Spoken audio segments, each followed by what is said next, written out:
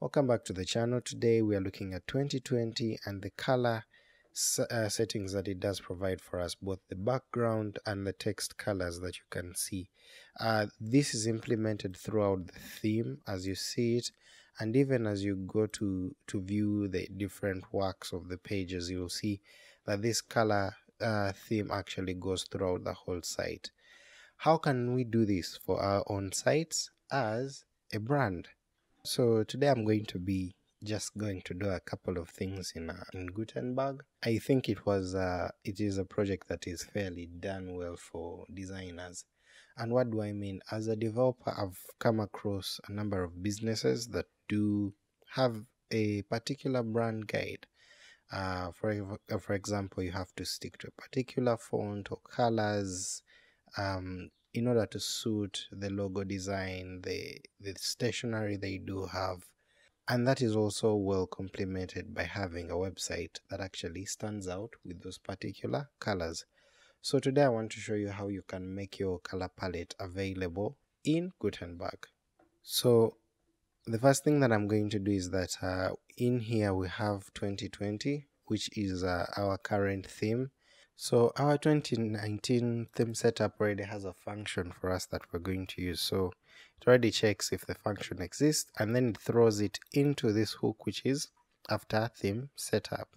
So what I'm going to do is actually just work from this function, and then we're going to add our color palette. So what we need to actually add is that we want to add a theme, add theme support.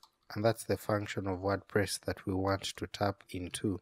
Inside this theme support, it accepts two arguments that are a starter. So one, we want to tap the editor color palette, and let's come to, we seem to have an error here because we have a comma there, and if I save this and come back here and then reload this page, when we come to our different blocks and just click, you'll see now we have one blue color that is actually locked up. So we can change, either have a background which is blue and we have this here, or we can decide to have the text color as blue for all our content.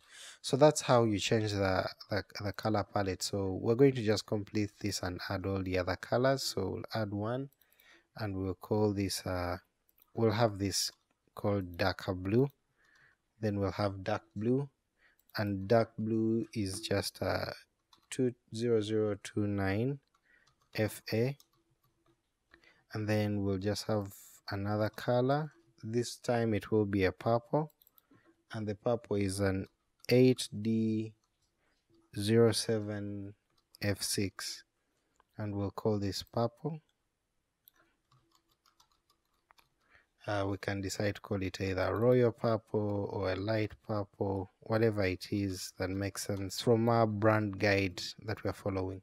So from purple we also have a yellow, and the yellow is a quadruple F05, and then finally we have a gray in there to complete the palette. So I'll call this gray.